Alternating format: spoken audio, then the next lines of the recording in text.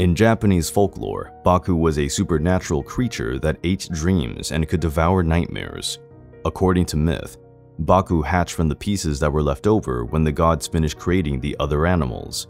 He was described as a chemical creature with an elephant's head, a lion's body, tiger's leg, and an ox's tail that would protect against plague and evil.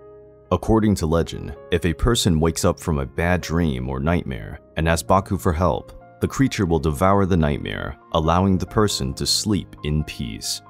However, if one invokes Baku frequently, the creature may become hungry, feeding not only on nightmares, but also on the person's good dreams, gobbling up their hopes and desires, and leaving an empty life.